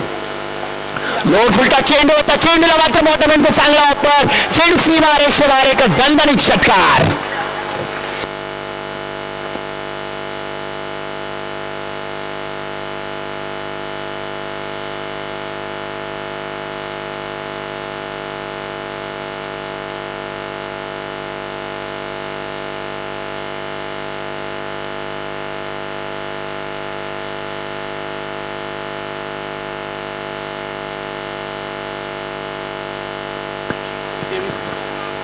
धावा धाव फलकावरती पुन्हा एकदा मोठा फटका. बॅक टू द बॅक मोठा फटका. चेंडू होता the bar. It's a big hit for the 6 runs. Back to the back दुसरा मोठा फटका फलंदाज बाबू कोळी याच्या माध्यमातून येतात. नक्कीच आपले इरादे मात्र या मैदानावर किती स्पष्ट केलेत. खूप चांगले फटके होते. अक्षरशः पाहतच राहावं की काय असे फटके त्याच्या बॅटीमध्ये येतात. आक्रमक गोलंदाज फजलू जो अतिशय मातबर गोलंदाज मानला जातो या पूर्ण स्पर्धेमधला आणि अशा मोठ्या गोलंदाजाला मात्र टार्गेट केलं जातं. हेच तर वैशिष्ट्य असतं क्रिकेटचं मित्रांनो. Attack is the best defence. Target करा महत्वपूर्ण गोलंदाजांना आणि त्याच वेळेला मात्र तुमचे इतर गोलंदाज थोडेसे बॅकफुटवरती जातात आणि तेच काम मात्र बाबू कोळी याच्या माध्यमातून केलं गेलं. बॅक टू बॅक दुसरा मोठा फटका होता आणि षटकारांची हॅट्रिक पूर्ण होणार का आणि या पूर्ण क्रिकेट स्पर्धांमधला षटकारांची हॅट्रिक पूर्ण करणारा फलंदाज म्हणून स्वतःची ओळख मात्र निर्माण करणार का पाहू आपण बाबू कोळी.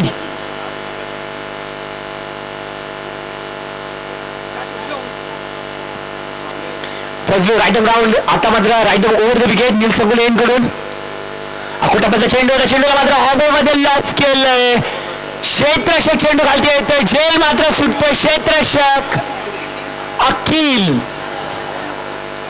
अखिल चेंडू खाली येतो आणि झेल मात्र सोडतोय आणि नक्कीच अखिलच्या माध्यमातून सुटलेला हा झेल कदाचित या सामन्याला कलाटणी देणारा ठरतोय की काय प्रवीण सर. कारण की एक झेल आपण पाहिला मोमेंटम सिरीज मध्ये किलर मिलर याचा झेल सुटला 2 या धावसंख्येवरती श्रेयस अय्यर याच्याकडून. त्यानंतर श्रेयस अय्यरच्या सुटलेल्या झेलाचा कशा प्रकारे फायदा उचलला किलर मिलर याने अक्षरशः या सामन्याला विजयी वाटचाल करून दिली आणि तशीच परिस्थिती या मैदानावरती होते की काय हा प्रश्नचिन्ह मात्र मैदानावरती.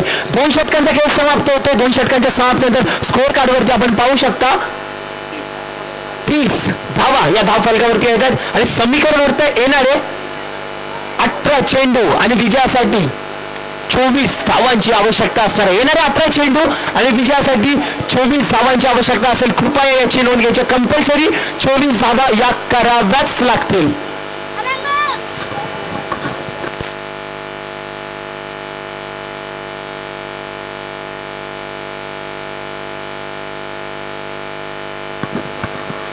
येणारे 18 चेंडूवर विजयासाठी 24 धावांनी महत्वपूर्ण षटक घेऊन येणार कोण हे प्रश्नचिन्ह मात्र मैदानावरती. परंतु संघाने विश्वास जगवला. संभा याच्यावरती ज्या संभाने खूप चांगली गोलंदाजी पहिल्या षटकामध्ये केली. कालच्या दिवसभरामध्ये केली. एका सामन्याचा मॅन ऑफ द मॅच देखील ठरलाय आणि तोच गोलंदाज यावेळेस मात्र आपण पाहू शकता गोलंदाजीच्या बहुल्यावरती कर्णधाराने जतवलेला विश्वास आणि त्या विश्वासाला सार्थ अशी गोलंदाजी करेल का आणि पुन्हा एकदा संघाला कमबॅक करून देईल का. कारण की बाबू कोळी याने लगावले ते 2 षटकार या सामन्यामध्ये पुन्हा एकदा त्याला वरचढ निर्माण करण्यासाठी नक्कीच महत्वपूर्ण ठरतात आणि त्याच प्रकारची फलंदाजी या षटकामध्ये देखील होणार का? बाबू याच्यावरती कशा प्रकारे अंकुश लावणार आणि अंकुश लावण्याचं काम सांबा याच्या माध्यमातून होणार का? कारण की एकंदरीत जर विचार केला तर 2 षटकांचा खेळ समाप्त झाला. 2 षटकाच्या समाप्तीनंतर 23 धावा धावफलकावरती येतात. 11.50च्या सरासरीने धावफलकावरती धावा येतात आणि ज्या प्रकारे धावसंख्येचा आलेख यशाच्या उंचीकडे जाताना आपण पाहू शकता. डोकं काढतो थोडं वरती तो आले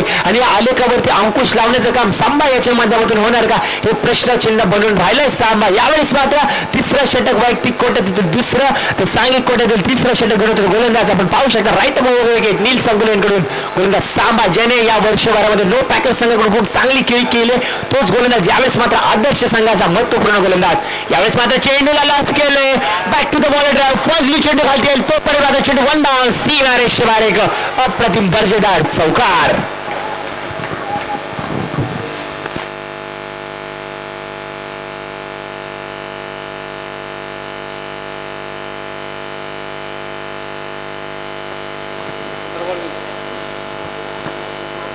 या 4 धावेने आता मात्र स्कोर कार्डवरती भर पडते. आपण स्कोर पाहू शकता धावफलकावरती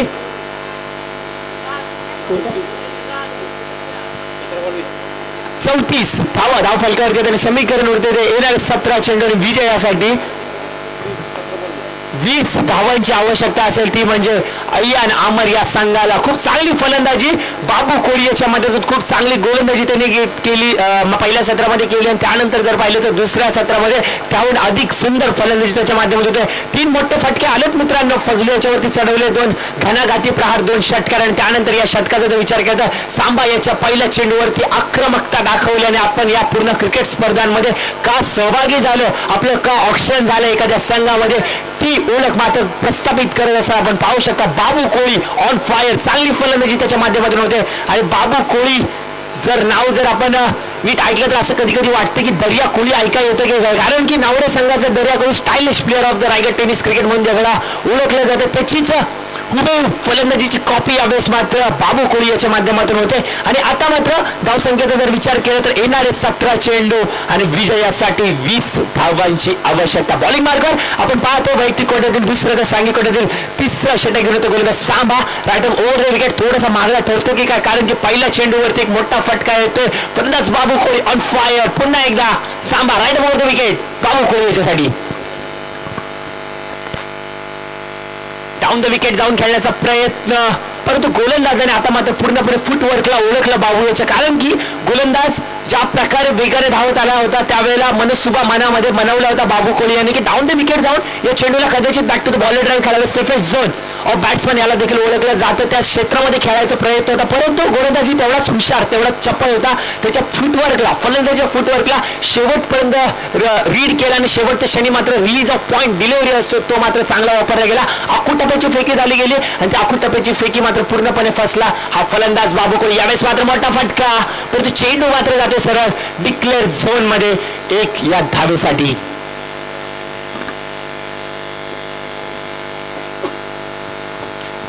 एकने पुन्हा एकदा धावफल करतो मात्र भर पडते आपण पाहू शकता 35 धावा धावफल करते समीकरण उरते ते येणारे 15 चेंडू विजयासाठी 19 धावांची आवश्यकता असणार. येणारे 15 चेंडू आणि विजयासाठी 19 धावा धावफलकावरती आवश्यकता असणार ती म्हणजे फलंदाजी करणाऱ्या अमर आयन संघाला अमर ठाकूर साहेब नक्कीच चेहऱ्यावरती थोडंसं स्मित हास्य आले त्यांच्या परंतु शेवटच्या क्षणापर्यंत कुठल्या प्रकारचं भाकीत करता येणार नाही कारण की क्रिकेटमध्ये खूप मोठमोठे इतिहास रचले जातात खूप मोठमोठ्या गोष्टी घडत असतात त्याच प्रकारच्या गोष्टी या मैदानावरती होत आहेत. पहिल्या दिवसापासून आम्ही पाहतोय यावेळेस मात्र इनसाइड आउट क्रिकेटचा क्लास कॉपर स्टाईल मध्ये चेंडूला घेऊन काढले. चेंडू मात्र डीप वाईट षटकावर सीमा रेषा बाहेर 4 धावांसाठी एक चांगला 4 धावांसाठी चौकार.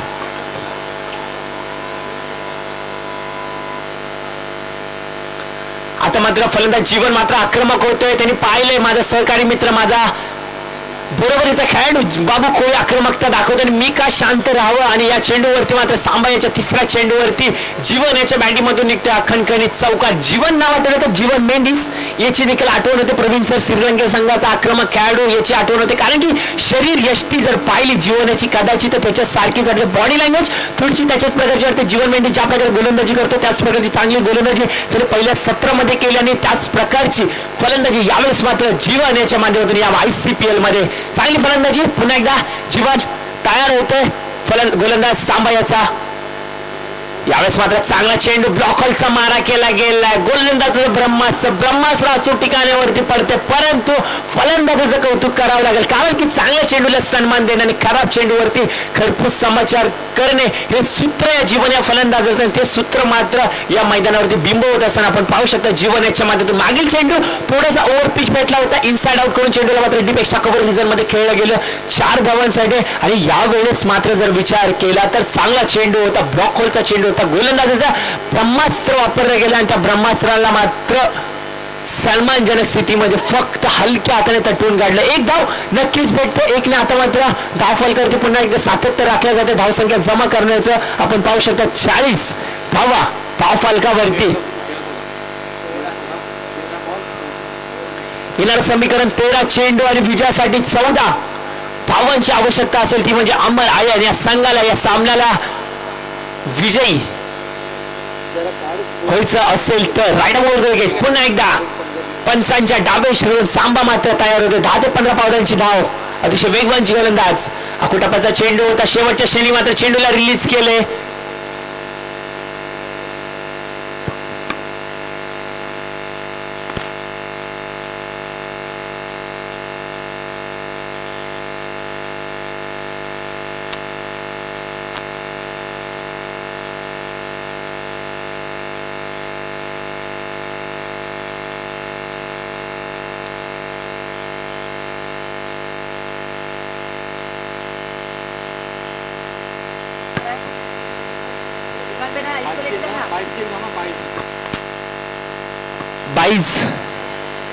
बॉल जरी डेट झाला असेल, डेलिब्रेट आहे हे साक्ष तुझा निर्णय बरोबर आहे, परंतु डिक्लेअर झोन मध्ये चेंडू जातोय. कदाचित तो जो काही डिसिजन असेल तो तुम्ही क्लिअर करावा.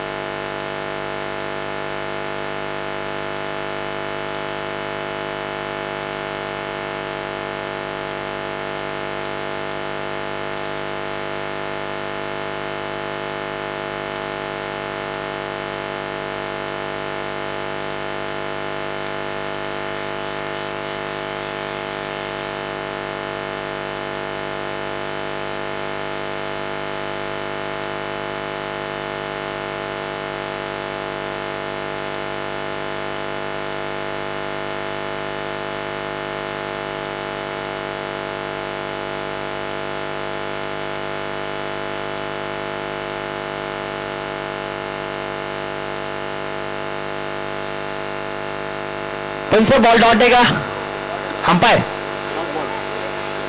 का 22 रन आहे? Dot ball.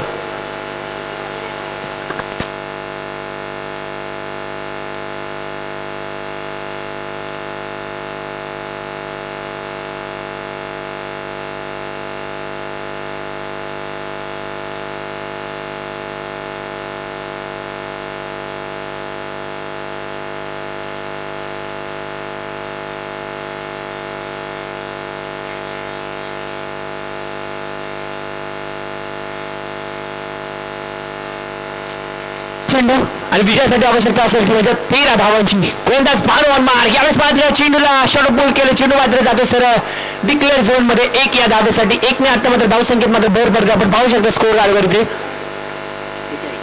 42 धावा धाव फलकावरती येतात आणि समीकरण होतं ते येणाऱ्या 11 चेंडू आणि विजयासाठी कंपल्सरी 12 धावांची आवश्यकता असेल. कृपया याची नोंद घ्यायची. येणाऱ्या 11 चेंडू आणि विजयासाठी कंपल्सरी 12 धावांचीच आवश्यकता असेल. येणाऱ्या 11 चेंडू आणि विजयासाठी 12 धावांची अतिशय जबरदस्त असा सामना. जर इथून एखाद दीर्घ चेंडू होता सामन्यामध्ये पूर्णपणे कमबॅक करता दिसेल तो म्हणजे हा क्षेत्ररक्षण करणारा संघ.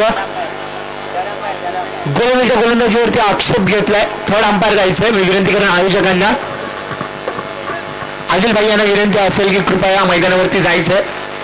Third umpire. साजिद खेल रहा है ना, साजिद का टीम है ना.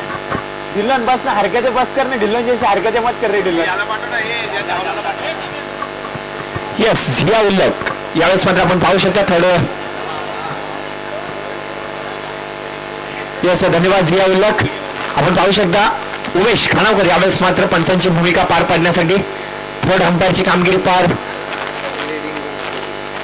लीडिंग रन स्कोरर म्हणजेच ऑरेंज कॅपचा मानकरी उमेश खानावकर याला आपण पाहू शकता. त्याचे चिरंजीव सकाळी या मैदानावरती आले होते, व्यासपीठावरती आले होते. त्यासोबत त्यांची लहान मुलगी देखील या मैदानावरती आली होती आणि त्यांनी देखील त्यांच्या वडिलांचा खेळ पाहिला. अक्षरशः मला असं वाटतं की काल ते सामना हारले, कदाचित त्यांच्यासाठी हा शुभ संकेत असावा की काय, म्हणून त्यांनी आपल्या चिरंजीवर आपल्या बरोबर आहे ते सामना मात्र ते जिंकले. नक्की त्या सामन्याचा मॅन ऑफ द मॅच देखील ते झाले होते. परंतु निसटता विजय शेवटच्या क्षणी मात्र तो विजय त्यांच्या हातातून जात होता. परंतु नागेश याचं क्षेत्ररक्षण, अप्रतिम क्षेत्ररक्षण, उमेशची चांगली फलंदाजी आणि खऱ्या अर्थाने जर म्हणलं तर एका चेंडूवरती 2 धावांची आवश्यकता असताना आदिल भाईंनी घेतलेली तो अप्रतिम चेंडू. एकंदरीत त्या सामन्यामध्ये त्यांनी विजय घेतला आणि त्यांचं स्थान मात्र अबाधित राहिले. या स्पर्धेसाठी यावेळेस मात्र चांगला फटका होता. हेलिकॉप्टर स्कूप गोफणीतला फटका जणू खेळावा तसा फटका खेळला गेला आणि 1 धाव नक्कीच भेटते. 1 आता मात्र पुन्हा एकदा दाखल करते. सातत्य मात्र लागते. समीकरण येणारे 10 चेंडू आणि विजयासाठी 11 धावांची आवश्यकता. गोलंदाजीवरती घेतलेला आक्षेप कदाचित त्याच्यावरती मनोवैज्ञानिक दबाव आणण्याचा प्रयत्न हा फलंदाजीच्या माध्यमातून झाला होता. परंतु त्या दबावाला कुठल्याही प्रकारे बळी न पडता गोलंदाज मात्र भानू आपली लाईन आणि लेंथ मध्ये कॉन्सन्ट्रेट करत असा स्कोर 44 धावा झाल्यात मित्रांनो. येणारे 9 चेंडू आणि विजयासाठी 43 रन, माफ करा 43 रन. 2च बॉल झाले. 10 बॉल 11 रन पाहिजेत. 10 चेंडू 11, 12 बॉल 13 पाहिजे होत्या. यावेळेस मात्र षटपूल करण्याचा प्रयत्न. आकुट टप्प्याचा चेंडू होता. फलंदाज पूर्णपणे फसतो. निर्धाव डॉट चेंडू मात्र जातो आणि नक्कीच गोलंदाजाचा आत्मविश्वास थोडासा बळावला असणार, कारण की प्रत्येक डॉट चेंडू या सामन्यामध्ये शिरकाव दिसू शकतो. म्हणजे आदर्श संघ. यावेळेस मात्र जबरदस्त फटका होता. क्रिकेटचा क्लास होता. परंतु डिक्लेअर झोन मध्ये चेंडू जातो. 1 धाव नक्कीच भेटतो. 1ने पुन्हा एकदा दाखलकारती भर पडली होती. आपण पाहू शकता.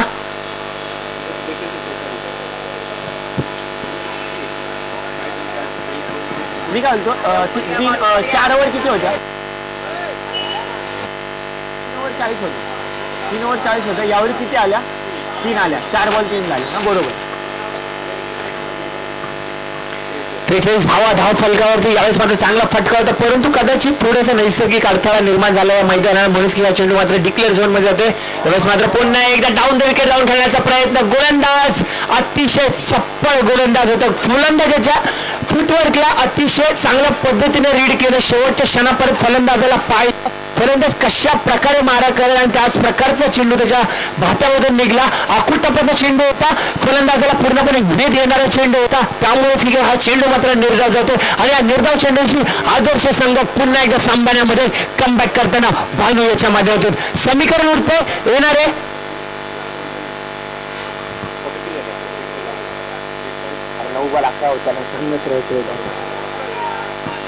हा चांगला चेंडू होता. यावेळेस मात्र चेंडूला ऑन साईडला खेळून काढले. 1 धाव पूर्ण होते. नक्कीच थोडस गच्चा क्षेत्ररक्षण अखिल याच्या माध्यमातून होते. 1ने धाव फलकावरती नक्कीच भर पडते. 44 धाव फलकावरती आणि समीकरण मात्र होते. येणारे 6 चेंडू आणि विजयासाठी 10 धावांची अवस्था. जे समीकरण 12 चेंडू 13 होतं ते समीकरण आता मात्र 6 चेंडू आणि 10 धावा. म्हणजेच एकंदरीत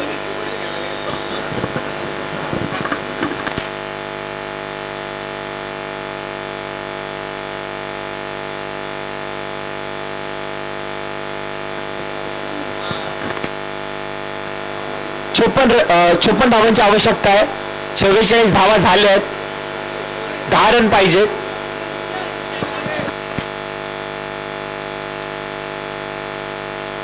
तीन ओवर 40 था. ये ओवर में सिर्फ 4 रन आए.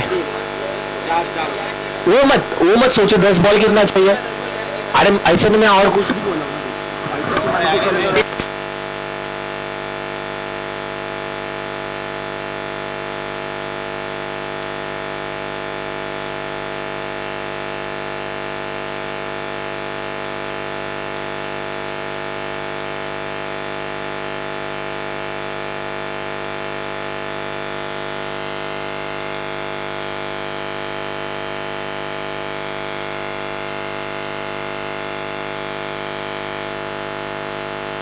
तीन षटकाच्या सामने 40 धावा धाव फलकावर या षटकात 4 धावा येतात 2 चेंडू निर्धाव जातात बाबू कोळी याने 2 चेंडू निर्धाव घाललेत डाऊन द विकेट हे दोन्ही चेंडू खेळले गेलेत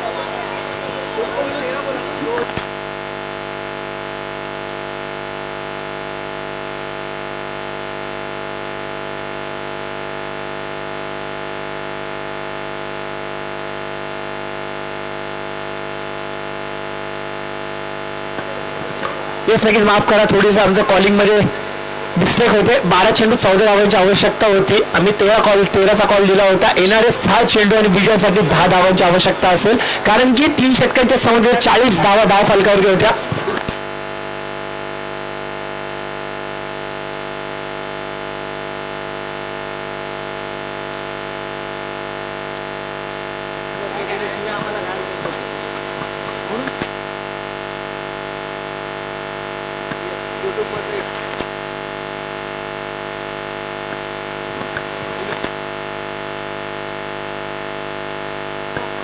येणारे 7 चेंडू आणि विजयासाठी 10 धावांची आवश्यकता अतिशय रोमांचक स्थितीवर सामना होतो स्कोर कार्डचा जर विचार केला आपण पाहू शकता 44 धावा धाव फलकावरती 6 चेंडू आणि विजयासाठी 10 धावांची आवश्यकता नक्कीच माझ्यासोबत जोडले आहेत प्रवीण 6 चेंडू 10 धावांची आवश्यकता काय वाटतं तुम्हाला सामना अतिशय देखना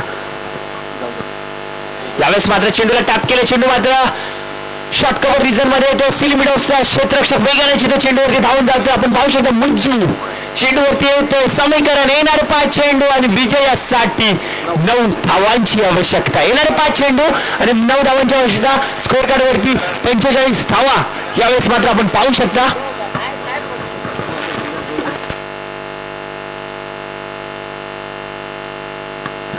अतिशय रोमांचक असा सामना येणारे 5 चेंडू आणि 9 धावांची आवश्यकता 45 धाव फलकावरती पहिल्या सत्रामध्ये 53 धावा कुठून काढल्या 54 धावांचं एक मोठ्या आव्हानाला सामोरे जात असताना समीकरण होतं ते म्हणजे 5 चेंडू आणि 9 धावांची यावेळेस मात्र चेंडू हवेमध्ये स्वतः मुज्जू क्षेत्ररक्षक चेंडू खालती येतो आणि झेल मात्र पूर्ण करेल फलंदाज जीवन मात्र तंबूच्या आश्रयाला नक्कीच येतोय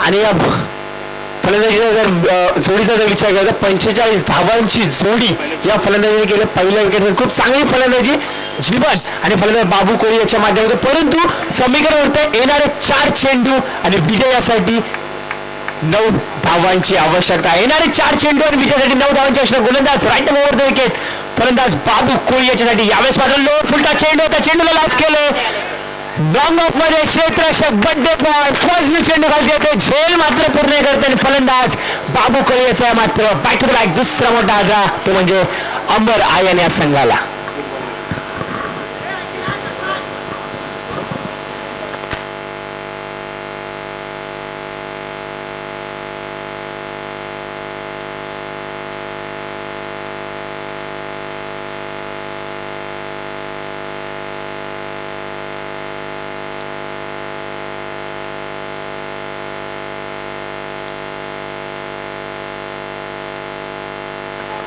तीन चेंडू आणि विजयासाठी 9 धावांची आवश्यकता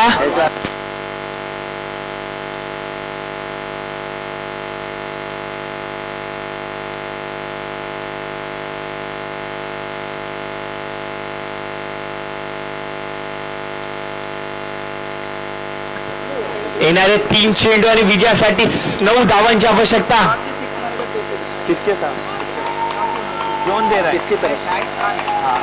शाहिद खान यांच्याकडून 200 रुपयाचं पारितोषिक. नॉटी याच्यासाठी जर या चेंडूवरती नॉटी षटकार लगावतोय तर यावेळेस माझा मोठा फटका, चेंडूला लॉक केले, नो बॉक्सच्या डोक्यावरून बेमिसाल षटकार.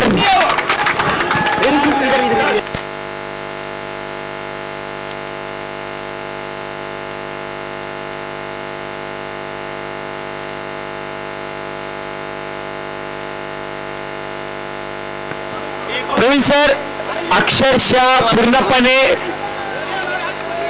या सामन्यामध्ये शिरकाव करताना दिसतो. म्हणजे आपण पाहू शकता अमर आयन संघ हैदराबादी याचे शब्द कदाचित लकी ठरतात या संघाला. कारण की हैदराबादी इथं आला त्याने सांगितलं की या चेंडूवरती षटकार येणार आणि हा षटकार येतो आणि 200 रुपये पारितोषिकाचा मानकरी करतो तो म्हणजे नॉटिया फलंदाज. नॉटियाला विनंती असेल की हा सामना झाल्यानंतर त्याने 200 रुपये पारितोषिक दिले जाते.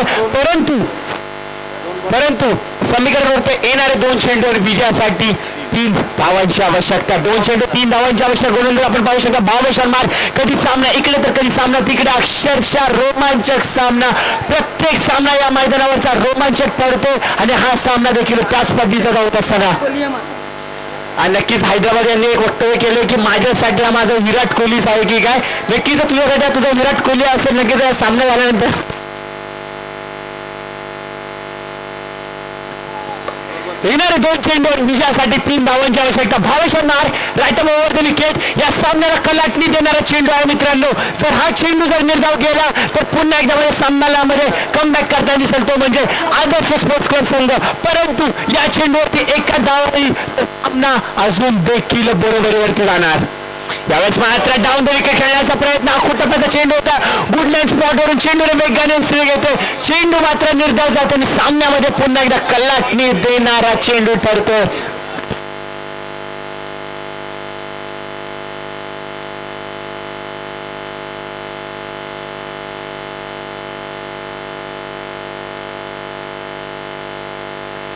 एक चेंडू आणि विजयासाठी 3 धावांची आवश्यकता. जर प्रवीण सर क्रिस गेल ज्याचा विचार करत होतो तो ज्यांनी कधी आपल्या आयुष्यामध्ये 3 धावा पळून काढल्या नाहीयेत, परंतु षटकारात नक्कीच त्याने षटकार लगावलेत, चौके लगावलेत. परंतु आता मात्र समीकरण 1 चेंडू 3 धावा. या धावा कशा येणार?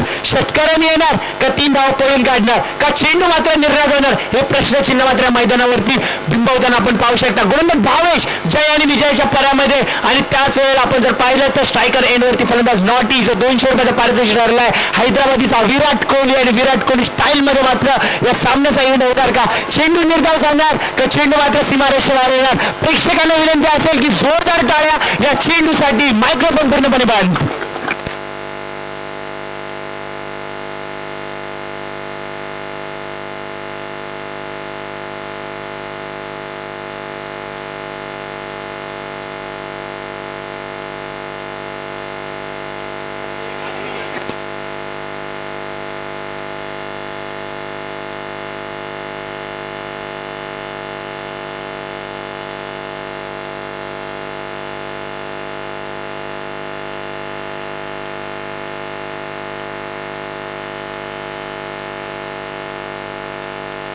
येस नक्कीच अप्रतिम फटका.